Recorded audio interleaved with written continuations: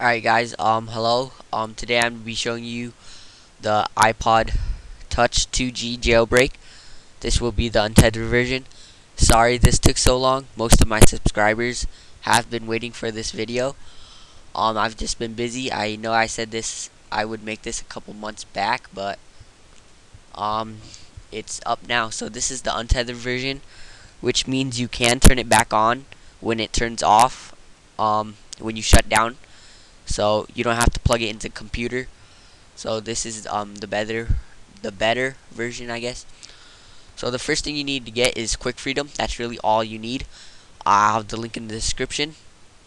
And so yeah, so open up QuickFreedom. This will come up. Just click jailbreak. Alright, the first thing you need to do is you need to install libusb. I don't have it installed because I'm running on Vista right now. Okay, so in this jailbreak video, I'm not going to be showing my iPod because I do not want to re-jailbreak it because I already have like games and stuff on it, this will reset everything on your iPod. So this will like make it like brand new, I guess.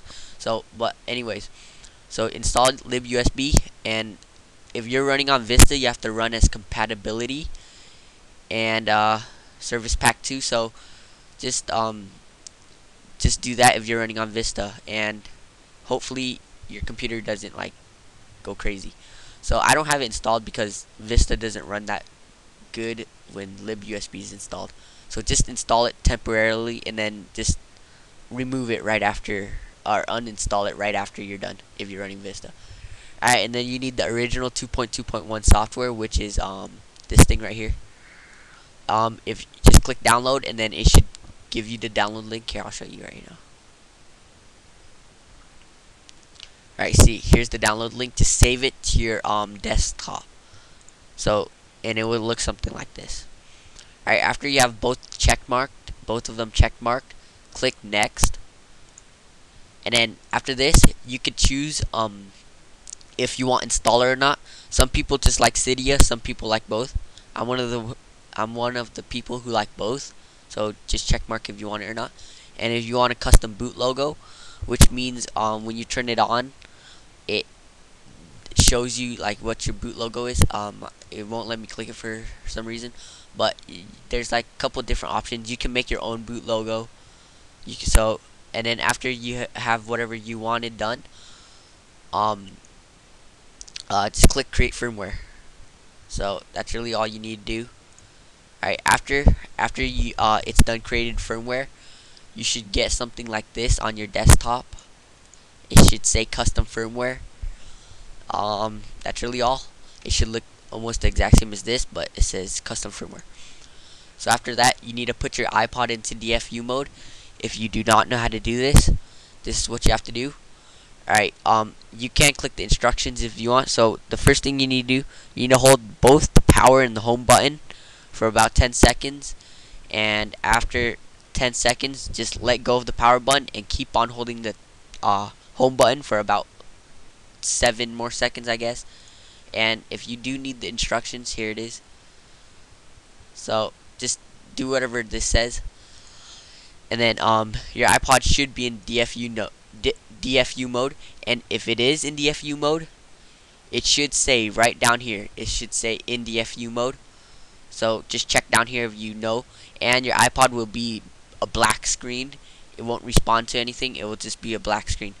And after it's in DFU mode, after you see it says right there, click start pre-jailbreak.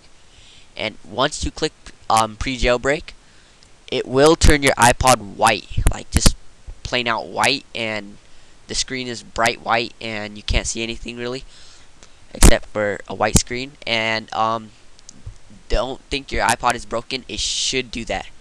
And then click next, and then now it just tells you to do this. Alright, so after you have your iPod plugged in and it should be in DFU mode, it should tell you like restore and something. You can't check for updates. Like all this would be like unknown, I think. But you hold shift, so you open up your iTunes and you get to where it says this part right here, your name's iPod or whatever.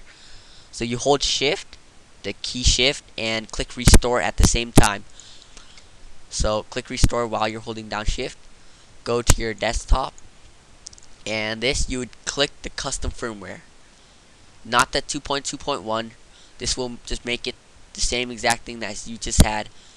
You have to click the custom firmware and just open it, and that will practically jailbreak your iPod. You just have to wait and wait like 10 minutes, I think, and your iPod should be jailbroken. It's not that hard. They made it pretty simple this time, guys. And now it says your jailbreak is or now your iPod is now jailbroken. So that's really simple. It's not that really hard. I hope you guys enjoyed this video, and I'll probably make another one of these iPod videos pretty soon, because I have got some new things. And hope you guys enjoyed. Subscribe, rate, comment. Make sure you subscribe. So thank you for watching, guys.